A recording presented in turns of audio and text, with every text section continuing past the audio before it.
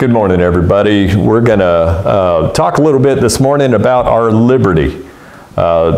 There's been some issues going on in our society recently across America that threaten liberties.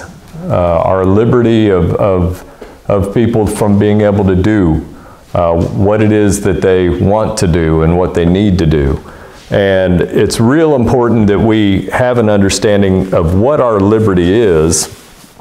And it's not a text that we normally talk about from the scriptures. There's certainly a lot that can be said about the liberty that we have in Christ in this dispensation of grace. There's certainly a lot that can be said about being set free from the dominion and power of sin as believers. And there's a lot that we can say about the Word of God with regard to what God says the laws are that we should be governed by, and that we should submit to His truth when it comes to what true righteousness is. We have the righteousness that is written, this God's standard of righteousness in the law. And we're not under the law today in the dispensation of grace, but there's a moral code in the law that hasn't changed with regard to what sin is and the consequences of sin. So we're going to talk a little bit about those things this morning, but we're going to begin by talking about the definition of liberty, what liberty means. That's kind of important. I know I needed to review. We don't hear a lot said about our freedoms and our liberty in movies and in TV shows and what's being our educational system is getting weak when it comes to talking about the privileges and liberties that we have as American citizens today. So I just want to we're going back to a dictionary that was published in 1828. It's Webster's 1828 dictionary. Liberty, by definition, there were 10 different subcategories for the definition. We're going to look at the first 5. The first is liberty in general, the general sense of the word liberty. Freedom from restraint in a general sense, and applicable to the body or to the will or mind. The body is at liberty when not confined. The will or mind is at liberty when not checked or controlled. A man enjoys liberty when no physical force operates to restrain his actions or volitions. Now, the word liberty, the word that comes to mind is freedom, right? Freedom and liberty. Those words go together. We have the Statue of Liberty that represents the freedom, the liberties that we have as a country. And the word, we think of our free, and the definition said it has to do with your body, like freedom not to be constrained, like in a jail cell or locked up or told you can't leave this boundary. You have to stay within this area. So there's physical restraint when it comes to liberty, and then restraint of the will and of the mind. What you decide to self-conduct yourself. Liberty, freedom of will. God created us with a free will. God gave man a free will to choose whether man wants to submit to God in faith and respond to God in love, or reject God, who He is, what He represents, and hate God is the other option. So we can choose either one with our will. God did not create us to be robots and force us as His creatures to submit to Him. That would be oppression. That would be tyranny. And God is not a tyrannical, God is not a God that forces His creatures to worship Him. So you have the liberty, and you see in the definition, a man enjoys liberty when no physical force operates to restrain his actions or volitions. The word volition has to do with having a free will. So I just thought it was interesting when you talk about freedom, when you talk about the word liberty, it by definition is freedom from restraint. The second definition under liberty is natural liberty. And natural liberty consists in the power of acting as one thinks fit, without any restraint or control, except from the laws of nature. It is a state of exemption from the control of others and from positive laws and the institutions of social life. This liberty is abridged by the establishment of government. So the second way to think about liberty is a person living on an island without any government, without any institutions, without a social set of standards that he needs to worry about conducting himself on that island. Natural liberty, he can do anything that he wants to express his will or actions or where he goes with his body on that island. He's free, he doesn't have anybody oppressing him. If he wants to jump off a cliff, the only thing that's going to keep him from jumping off the cliff is the natural law that when he hits the rocks below, that he'll only jump once. He'll only use that freedom once. So there's the idea that if he likes fire and he wants to lay down in the fire, the natural law is going to destroy him from doing that. Otherwise, there's no written law that says he can't, no government to come in and say, you can't lay in the fire. You can't jump off that cliff. So that's the idea of living without any civil law. The third definition of liberty in the dictionary is civil liberty. Civil liberty is the liberty of men in a state of society, or natural liberty so far as only abridged and restrained, you get the idea, they're only restricted, as necessary and expedient for the safety and interest of the society, state, or nation. So a restraint of natural liberty, not necessarily or expedient for the public, is tyranny or oppression. Civil liberty is an exemption from the arbitrary will of others, which exemption is secured by established laws, which restrain every man from injuring or controlling another.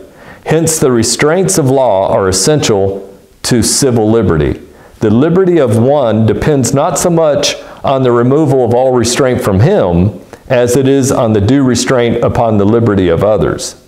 In this sentence, the latter word denotes natural liberty. So to read that sentence again, the civil liberty of one depends not so much on the removal of all restraint from him as on the restraint upon the natural liberty of others. So chaos would be an example of natural liberty. Somebody just does anything he wants to, regardless of what laws there are in the society they live in.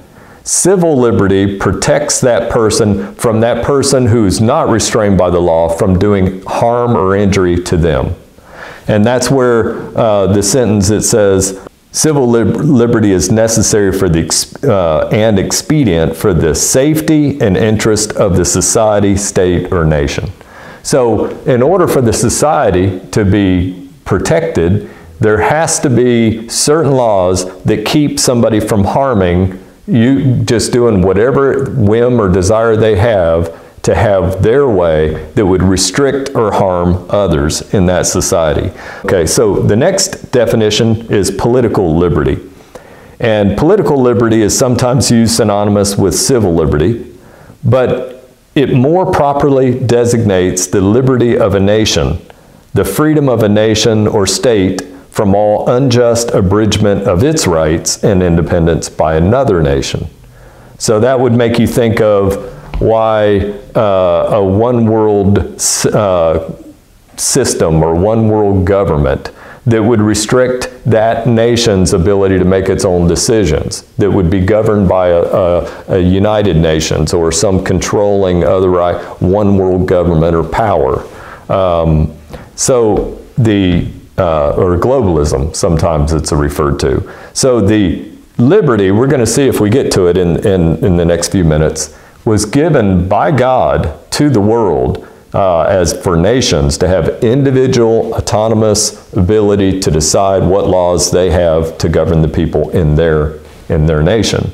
And that's protection for the freedom of individuals to be able to seek God to be able to worship him in the way they see fit. And it protects individual nations from the oppression of another nation that doesn't see that freedom is important to do that.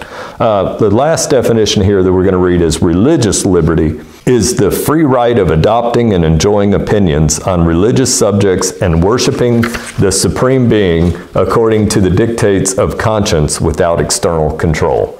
Now, we appreciate and enjoy our religious liberty in this country, but there are many that would like to see that restricted or taken away from us. And so one concern that a lot of believers have in this nation is our ability to freely worship as we believe God would have us worship him, to meet and to be able to study his word and to be able to freely talk about the content of God's word with other believers, and to have freedom to believe that and fellowship together around his word. Now, think about with this, in the sense of those definitions that we read, Adam and Eve, in a sense, were created and given natural liberty by their Creator. And God walked with Adam and Eve in the garden and talked with them daily. But their liberty was given one law to restrict their conduct. And you remember what that law was that God gave Adam and Eve. You can eat any tree in the garden. All these trees are yours for food except for one. That's the tree of the knowledge of good and evil. I don't want you to eat that, and I'm warning you that if you do eat it, you'll surely die. So it was a warning for their safety not to eat of that tree. In a sense, it was poison to them, and God was saying, don't eat it. You'll die spirit, soul, and body when you eat of that fruit. And of course, they disobeyed God, and we know that the sin nature that was involved to cause them to doubt God's word. They were tempted, certainly, by Satan to eat of that fruit, because Satan did not care for the fact that they would die physically, spiritually, and their soul would die when they ate it. He didn't care for them. He tempted them to eat it because he was envious of their power and what God had given them, and he wanted to usurp the power for the control of the earth away from Adam and Eve. And there was a lot involved. That was an attack by Satan against God's creation, Adam and Eve, and God's plan to set up a human government on the earth. And so Satan usurped that, and he wasn't doing it for the good of Adam and Eve. He did it for his own sake. So he, again, made the sin nature that ended up being passed along from Adam and Eve to the rest of God's creatures, the rest of God's creation. Now, go to Romans chapter 1. Now, God created man with three natures, as we've said, spirit, soul, and body. And God gave us a conscience. And God made natural laws. And when you think about sin that came as a result of Adam and Eve partaking of that fruit, the sin nature, God gave man freedom up until the law was given in Exodus through by God on tablets of stone to Moses for the nation of Israel to govern them by as a nation, a new nation. Before that, for about 1,600 years, from Genesis 1 until the law was given in Exodus chapter 20, man didn't have a written law to govern him, but there were consequences for sin. Galatians, the verse says, "Be not deceived, God is not mocked. Whatsoever a man soweth, that shall he also reap." And there are consequences for sin. So God gives man a free will, lets him decide if he wants to do this or that. If it harms him, God will let him suffer the consequences of that which he does. So God is a loving God. God gives man warnings about what to do and what not to do, lets man know, and we're going to look at the verse now that says God gave every man a conscience to be able to understand the difference between right and wrong. And the knowledge of God is included in that conscience that God gives to every man. Verse 18 of Romans 1, the wrath of God is revealed from heaven against all ungodliness and unrighteousness of men who hold the truth in unrighteousness, because that which may be known of God is manifest in them, for God has showed it unto them. For the invisible things of him from the creation of the world are clearly seen, being understood by the things that are made, that even God's eternal power and Godhead, so that they are without excuse. So no creature born, no son of Adam and Eve born, can claim to be ignorant of the knowledge of God. God puts that knowledge in the heart of every man. Now that conscience is more than just the knowledge of God, but it includes the understanding inside, that conscience that condemns. We all know what our conscience does to us whenever we sin or do something wrong. That conscience was given to us by God, and it was given to us to understand that we as sinners need to seek God for his help from our sin problem. And so look with me now to verse 32 of chapter 1. This knowledge that God put in the heart of every man, who knowing the judgment of God, that they which commit such things, and there's a whole list in the preceding verses of things that God describes as being wicked or evil things that men do, who knowing that they which commit such things are worthy of death, not only do the same, but have pleasure in them that do them. Now drop down to chapter 2.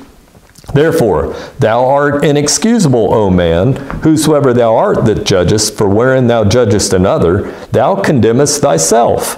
For thou that judgest doest the same things. Your conscience is going to condemn you. You recognize it's wrong when you see another person do it, and so now when you do it, you're condemning yourself also. Verse 2, but we are sure that the judgment of God is according to truth against them which commit such things. And thinkest thou this, O man, that judgest them which do such things, and doest the same, that thou shalt escape the judgment of God? So part of that conscience is the awareness that there is a God, and there's an accountability to him.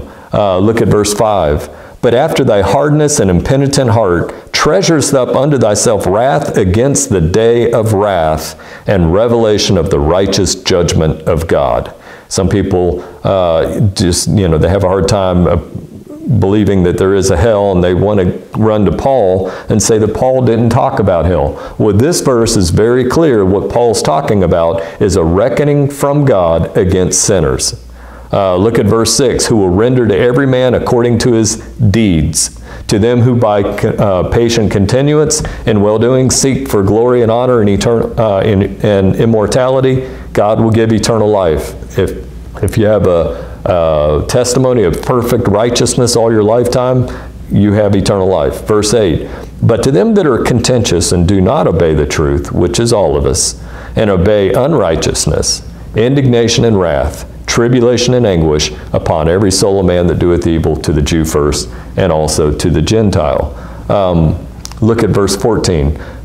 Now, we're talking about conscience. We're talking about the awareness that there's a reckoning to God that should check sin in our lives, especially when it comes to the sins that we know are wrong, such as murder and the other sins that are in the commandments, and we'll look at those in a minute. Verse 14, for when the Gentiles, which have not the law, do by nature the things contained in the law, these having not the law are a law unto themselves. So the Gentiles give testimony. They're not under the law of Moses, and yet they give testimony often to their conscience, controlling themselves from doing the things that the law forbids them to do. Verse 15, which shows the work of the law written in their hearts, notice, their conscience also bearing witness, and their thoughts, the meanwhile accusing or else excusing one another, in the day when God shall judge the secrets of men by Jesus Christ according to my gospel.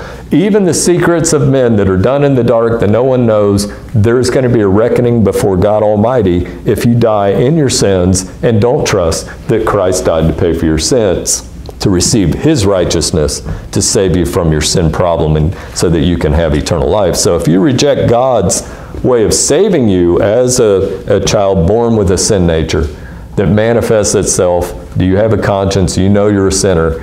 If you don't say, I believe Christ's death when he died on the cross to pay for the sins of all men, I'm going to trust in his death for my sins, and I want to receive the gift of eternal life. That's by faith trusting in the gospel to be saved today. Go to Genesis now, chapter 4.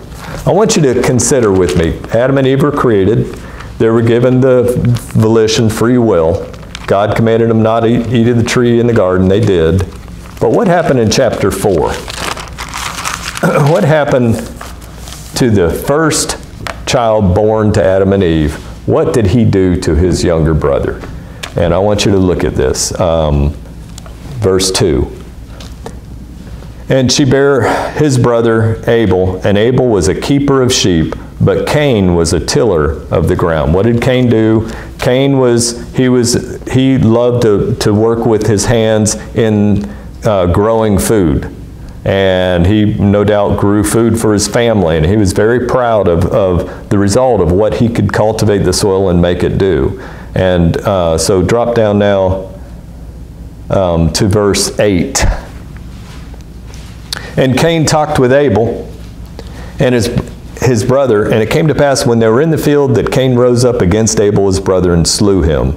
And the Lord said unto Cain, Where is Abel thy brother? And he said, I know not, am I my brother's keeper? And he said, What hast thou done? The voice of thy brother's blood crieth unto me from the ground. And now art thou cursed from the earth, which hath opened her mouth to receive thy brother's blood from thy hand. When thou tillest the ground, it shall not henceforth yield unto thee her strength. A fugitive and a vagabond shalt thou be in the earth. And so Cain killed his brother Abel, the first-born child to Adam and Eve, murders his brother. So that sin nature manifests itself that early. Go to chapter 9 now of Genesis. And Cain knew he was wrong when he killed his brother. Actually, I want you to go to chapter 6 verse 5. Genesis 6:5. And God saw that the wickedness of man was great in the earth, and that every imagination of the thoughts of his heart was only evil continually. And it repented the Lord that he made man on the earth, and it grieved him at his heart. And the Lord said, I will destroy man whom I have created from the face of the earth, both man and beast, and the creeping things, and the fowls of the air, for it repenteth me that I have made them. Chapter 9 now, verse 6. Whoso sheddeth man's blood, by man shall his blood be shed. For by the image of God, for in the image of God, God made he man. And you, be ye fruitful and multiply, bring forth abundantly in the earth and multiply therein. So God says, starting in after to Noah and his family, he tells them to be fruitful and multiply in verse 1. And he puts the fear of them on the animal kingdom. And he says, verse 3, every moving thing that liveth shall be meat for you, even as the green herb have I given you all things. But flesh with the life thereof, which is the blood thereof, shall you not eat. God forbids him to eat meat that hasn't had the blood drained out of it, out of the animal. When you slaughter an animal, after you've killed it for food, drain the blood. And surely your blood of your lives will I require, at the hand of every beast will I require it, and at the hand of every man, at the hand of every man's brother will I require the life of man. Whoso sheddeth man's blood, by man shall his blood be shed, for in the image of God made he man. And so that's where the institution of capital punishment was given by God to check murder in the world. The world was so wicked prior to the flood. God wiped everything out, made a new clean slate, started out with Noah and his family, and told them, if somebody kills another person, I'm requiring their blood at your hand. So the answer there to and that's a civil law, if you will. That restrains somebody from desiring, I don't like this person anymore, I'm going to kill him, from doing that. The only deterrent for murder is the capital punishment to put the person to death who committed the murder. And that's how God controlled the problem. In Genesis chapter 10, we see that God set the bounds of the nations, and And God confounded the languages at the Tower of Babel, and God instituted nationalism. And we don't have the time to go into these verses. I wish we did. But God instituted this just nationalism. I mean, He gave these different nations to divide the different tribes. You see that in chapter 10, verse 5. By these were the isles of the Gentiles divided in their lands, one after his tongue, after their families, in their nations. So God's plan was to divide the nations. And the reason He did that, what happened at the Tower of Babel in Genesis 11, was instead of multiplying and dispersing throughout the world like God planned for them to do, at the Tower of Babel, all the people were of one language, and they were united, and they united themselves together in defiance to God to build a tower to get to reach heaven. So they were trying to put themselves in the realm of heaven by building a physical tower to get there, instead of, and that's an example of religion, man working to get himself into the heavens or immortality, man working to satisfy the gods, and the gods that they were being rebellious toward the God of heaven and earth, that had just flooded the earth and commanded recently, as after the flood, shortly after the flood, they rebelled against God, refused to scatter and do God's will, and instead they were no doubt worshiping the god of this world, Satan, Lucifer, and in defiance to God, and created a religion. And there was all kinds of stuff going on back there that was more than just building the tower. In the religion that they were practicing.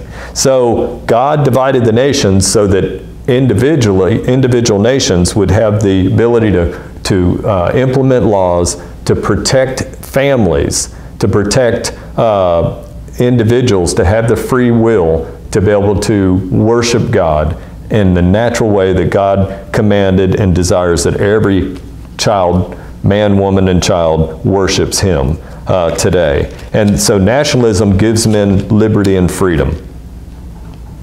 Go to Exodus chapter 20. Exodus 20, we have the 10 Commandments, okay? And in the 10 Commandments, the first 5 basically describe that man is to worship God only. And it's very specific. It's not worship any supreme being that you think is God. He makes it very clear that man should have no other gods before Him, Jehovah. And He's specific about He's a jealous God, verse 5. And God requires that man worship Him, the Creator, the God who created all things. And there's only one God who has a book that says, I created all things, this is how I did it in Genesis, and that's Jehovah. So if you look at the last 5 commandments, they have to do with honoring your father and mother, verse 12. Thou shalt not kill. Thou shalt not commit adultery. Thou shalt not steal. Thou shalt not bear false witness against thy neighbor. A lot of people have problems with that today. Thou shalt not covet thy neighbor's house or anything that belongs to your neighbor. And so God makes it really clear. You work for the things you have. You aren't to steal from your neighbor to take his stuff, and you aren't to desire to do him harm in order to get his stuff. So the law is very clear. Go to Matthew 22. When one of the Pharisees asked the Lord a question, what is the great commandment? And what does the Lord tell him? Chapter 22, what's the greatest commandment? Verse 36, chapter 22, verse 36. Master, what is the great commandment? Jesus said, Thou shalt love the Lord thy God with all thy heart, with all thy soul, and with all thy mind. This is the first and great commandment. And the second is like unto it, Thou shalt love thy neighbor as thyself. On these 2 commandments hang the law and the prophets. And so go to, well, for love is the fulfillment of the law. We don't have time to go to the rest of the verses that I have for you this morning. But I do want to, I wanted to go through some verses, and maybe we'll do this next week, to talk about how the Lord and the Apostle Paul said that we should submit to government and governmental authority as Christians. And we'll pick up here next time.